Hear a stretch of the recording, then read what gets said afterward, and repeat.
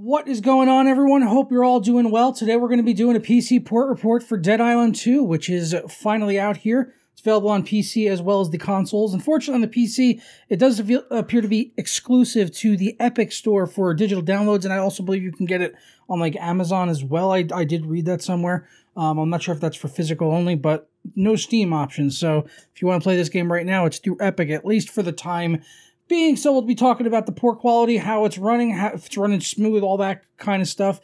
The game does compile shaders, thankfully, and it does it actually fairly quickly, and it also seems to do a check every time that you boot the game, so that is very nice to see right there. And the second time, every time that you boot the game, it does do it again, but it goes quick, just as quick, or if not quicker, every single time you boot the game. Although, if you updated your drivers or something, it might take, a little bit longer. But like I said, the very first time I did it, only took about a minute at the very most, so it's not as long as something like The Last of Us. And speaking of drivers, I was on the latest one, which is optimized for this game for NVIDIA, which is 531.68, because I am using an RTX 4090 here for testing out Dead Island 2 at 4K max settings, which is DirectX 12. And the big question, obviously, with most of these ports is, we'll get to graphics option stuff, is, how's the stuttering, all that stuff.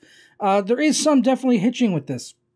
There is some hitching with Dead Island 2, so it's not perfect, but it's also far from the worst. And it honestly seems to get better the more you play.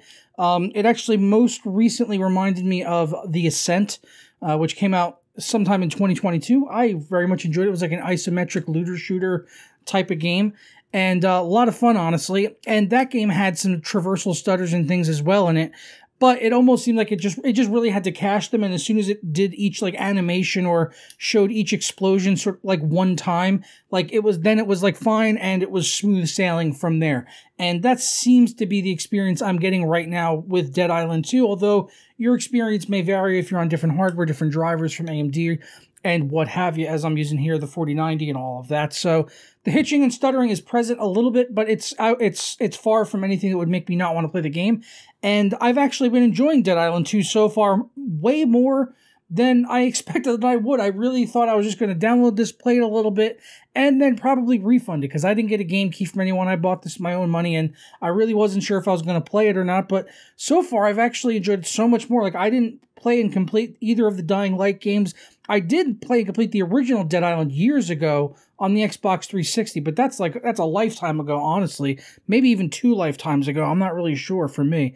But so far I've had a lot of fun. I think the characters are interesting. The combat's pretty simplistic and everything, and it's very early on in the game, as I've only played about the first hour and a half or so and gotten out into the open world in the city. But yeah, so far it's been a lot of fun, and the performance has been pretty solid. Like I mentioned, we had some hitching, but overall it's pretty much getting over 100 FPS at all times, 4K max settings. So overall, I've enjoyed my time playing it, and I don't think I'd have any issues not recommending the PC port for Dead Island 2. Now, you may have noticed, I didn't really do this intentionally, but I guess we're sort of doing things a little bit different here today, as we started off sort of doing a full analysis and sort of talking about, the overall experience of playing Dead Island 2, me enjoying it. And usually I do go into the graphics options first, but we'll go ahead and switch over to that now. Or as you can see here, I'm playing 4K. So let me know in the comments below. Do you like me doing the graphics options maybe further toward the end of the video, like it at the beginning? Maybe we could switch it around, see what people think. 4K max settings, thankfully we have full screen windowed mode and borderless in here, but I don't want to switch it because sometimes it does wonky things with the recordings. VSync you can do on or off. I have it off in the driver, so whatever's shown here doesn't really matter for that option particularly. Uncapped frame rate is an option, so you could do that. We've also got an FOV slider, very nice to see. Goes up to 100 all the way down to 70. I do wish it was a little bit broader, and I do wish they had something over here to give us an indication as to what the FOV adjustments would be. It could do it maybe when you're in-game, but I have not checked. Let's find out. Alright, so as you can see, I'm now in-game because I wanted to see if adjusting the FOV slider while in-game would actually give us any visual indicator to show us any difference. And it turns out it sort of does. It's not great. I mean, you can see, what's going on there in the background, and as you adjust it, you can see it there. So for FOV, it seems like, it's going to work good enough to give you a good enough an idea of where the camera's going to be, where you set the FOV, and I might actually even set it wider here. But for other options, I don't think it's going to give us too much of an indicator. I do have motion blur disabled. It does have HDR support if you want to utilize that, but it seems like you have to have it turned on within Windows for it to work. We'll go ahead and jump into the advanced options here, where you can see I'm on the Ultra preset. We do have anti-aliasing options here. We have temporal AA at high, which is what I'm using. We've also got FXAA, temporal AA low, and temporal AA high. Again, it's what I'm using. And as I am switching through it, I can see some things like adjusting in the background, like certain things. But you can barely tell the detail. It would be nice if this was a clearer image, so that maybe you can really see what these graphics options would do. Maybe an idea for the developers, just get rid of this like bokeh depth of field look so that players can see the environment, and then we can tell exactly what these options are changing. That would be a really nice feature and seemingly a pretty easy fix if they could just adjust the background here in the pause menu. But we've also got view distance, post-processing, shadows, textures, effects, foliage detail, SSAO, so that's our ambient occlusion, indirect shadows, screen space reflections, shading quality, and we do also have FSR support. And by default, the Fidelity FX variable shading was on, but I went ahead and turned that off, as I did not find that I needed any sort of upscaling or assistance with getting a boost in frame rate on my personal system. But that could vary for you based on your hardware and you know, all of those sort of things right there. So let's go back into the game. Also worth noting is that this game has Alexa game control, which sounds like it maybe could be interesting. I might try it out at some point if it works with a regular PC microphone, because it said you can kind of like call zombies over to you. Like if you walk into a room and maybe there's a zombie that's not facing you, you could be like, "Hey, you," and like it'll turn around and come right towards you or something like that. So that might be one thing to do. Let me go ahead and put up my frame rate counter here as well, as I'm talking, playing this all in real time here as I talk and do the actual video. So we've got the graphics options there, and as I said there at the start, so far I've had a pretty good experience. And I'm playing on my 9900K still, as I'm waiting for a new hard drive to come in. But so I'm pretty much, I would say I'm CPU bottlenecked here a little bit with the 9900K, as my 4090 would likely be able to go a little bit further, as it's hitting like 70-80% usage only. So it could probably go a little bit more than that.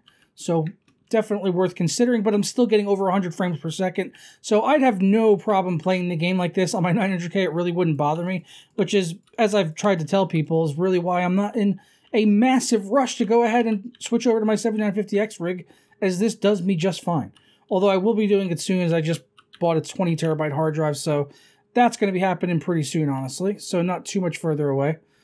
And it looks like we got a fuel jerry can. I did see something earlier that needed fuel, but I'm not exactly too sure what it was. But I was like thinking, I was like, oh man, if I had fuel, I probably could do something with that. Looks like I'm supposed to be going down here. Oh, we got a Zed. We got Zed dead, baby. Zed's dead. Let's go and kill that bitch. Oh yeah, really gory. Really gory, lots of blood. Definitely not for the squeamish. And seems to be pretty good, like, dismemberment effects at times. Like, yeah, there you go. I just took her. Oh my god, look at that. I literally just filleted her leg.